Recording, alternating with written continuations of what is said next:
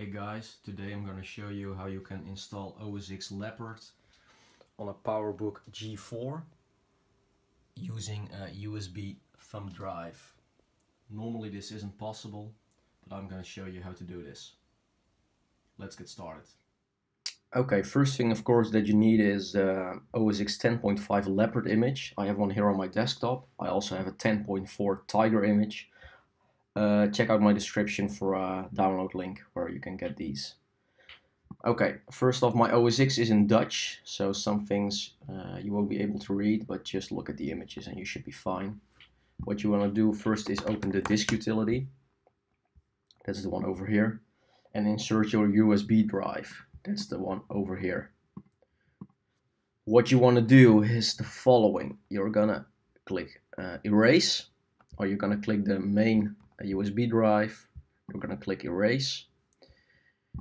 You're gonna make it an Apple APT, Apple partition something.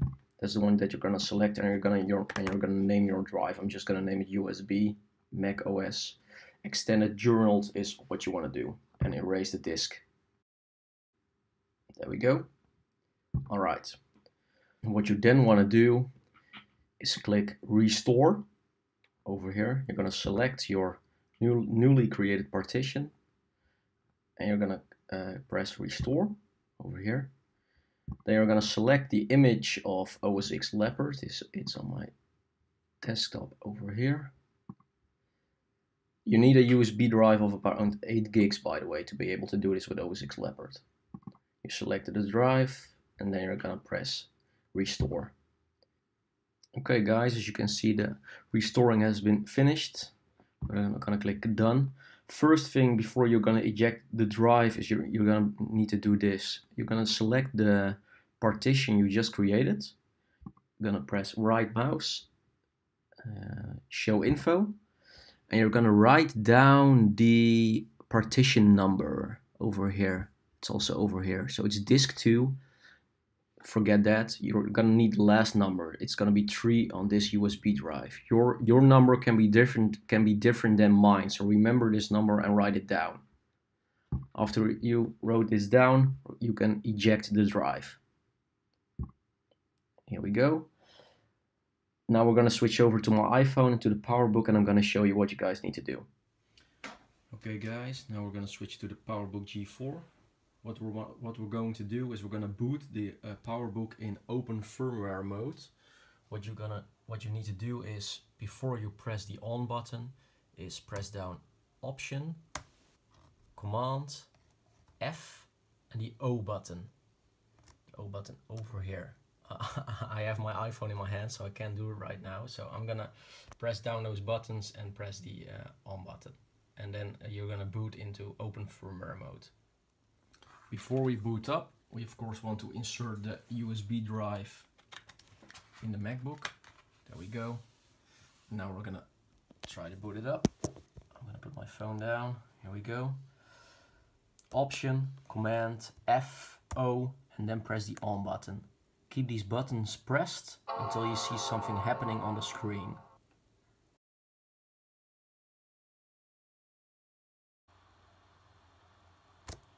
There we go. By the way, make sure this is the only USB device attached, or at least the only USB disk. Here we go. This is what you get. Open firmware mode. The keyboard should work. What we're gonna do is the following. We're gonna type DEV space / LS. And then we're gonna get a list of all the hardware devices in our MacBook. On the first page there's not going to be anything special, and it says down here more space. So we're going to press space, and it gives us the last piece of the list. And what we're looking for is a USB device or a USB disk, and that's over here. USB at 15 1, disk at 1. This is our USB drive. But we need the whole tree of this device. So it starts at PCIe at F200 whatever, and then we go down, and then it's USB 15.1/disk@1. This is what we're going to write down now. Alright, so as you can see, I typed in the string. I'm going to press enter. Nothing happens, but I don't want to type in this string again. So if I press the up key, it gives me the same string again. Please remember, this string can be different on other types of PowerBooks. So please look up your tree. What we're going to do right now is press the up button. We're going to go all the way to the front, so we don't have to type this in again.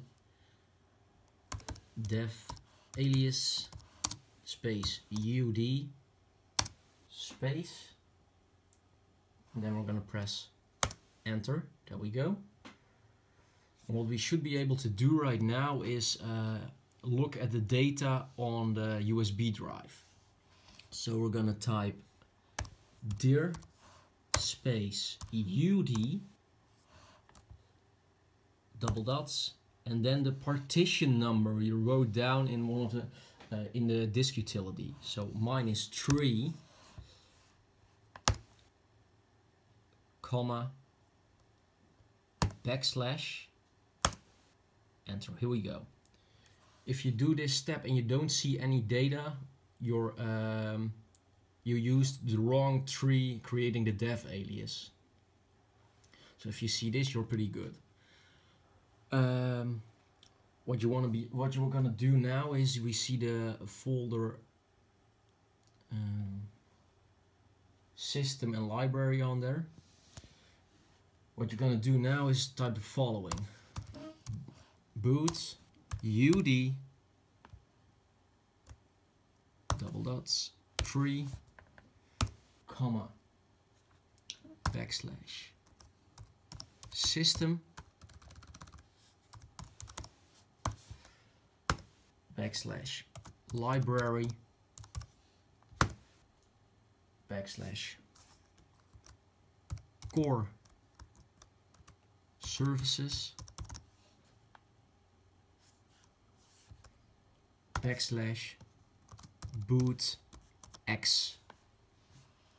If you do this and you press enter, your device or your Mac PowerBook should boot from the USB drive. Let's give it a go. Here we go. It restarts. And over here you see it starts reading from the USB drive.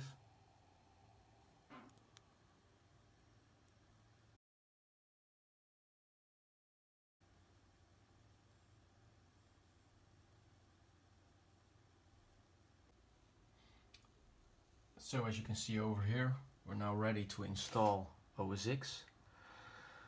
Let's use English for this one.